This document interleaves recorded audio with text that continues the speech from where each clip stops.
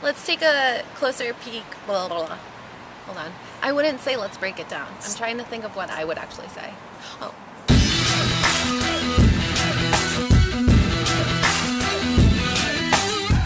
Hey everyone. We did downward facing dog hip opener, pigeon, and a forward squat hip opener. And let's talk about more closely what goes into these stretches so you can get the most out of it. Downward facing dog hip opener. Come into a downward facing dog, pressing your palms strongly into the mat, and your heels are working down towards the mat behind you. Don't worry if your heels are up. You're still going to get the same benefit.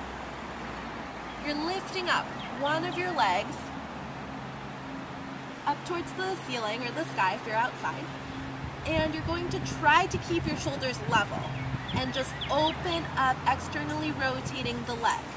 You're going to want to turn a little bit, but do your best to keep those shoulders level, and the hips are the only things opening up. Then you can rotate your leg back in and step it to the other foot.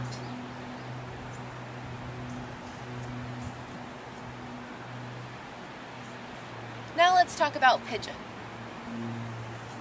You can come into this pose from downward facing dog, lifting your leg and sweeping it forward in the middle of your chest. Then you're going to bring down the knee and sit back into your hips. If you're a little bit more flexible, you can move the front heel away from your hips. If you're less flexible, you're bringing your heel closer towards your hips. If you have more flexibility or range of motion in your hips, you're going to move your heel away from your hips. And this is your pose. If you're not as flexible, you're bringing your heel closer towards your groin and finding a place that you have your first edge at. Once you've adjusted your front leg, you're going to come into a fold.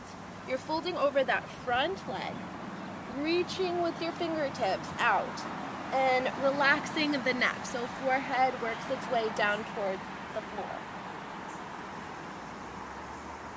You're going to feel some sensation in your hip, and you're just going to want to breathe into it and relax as much as possible, and know that you are benefiting from the stretch.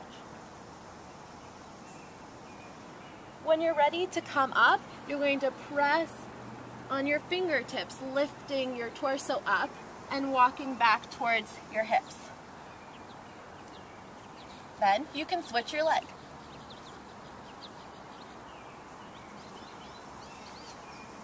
Same thing here. I'm a little less flexible on this side, so my heel is closer in towards my groin.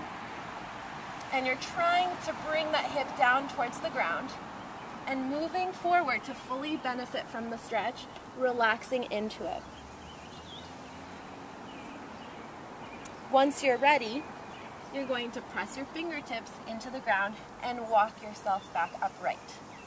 Our next hip opener, you're going to spread your feet wider than your hip distance and bend your knees.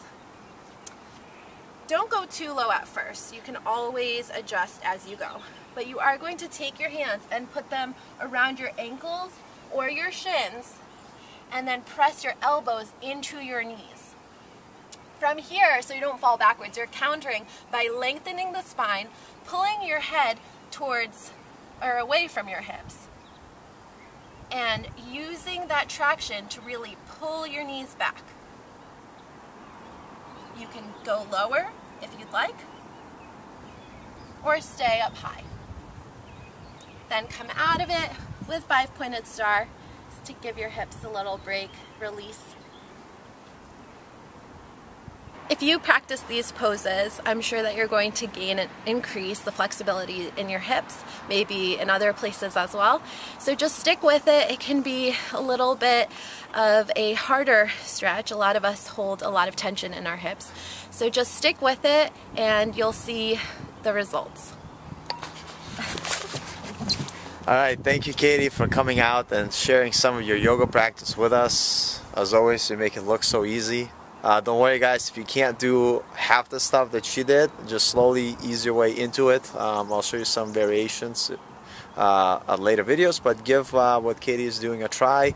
And again, listen to your body, do what feels comfortable for you. Thanks, Katie. You're welcome. Till next time. Happy stretching.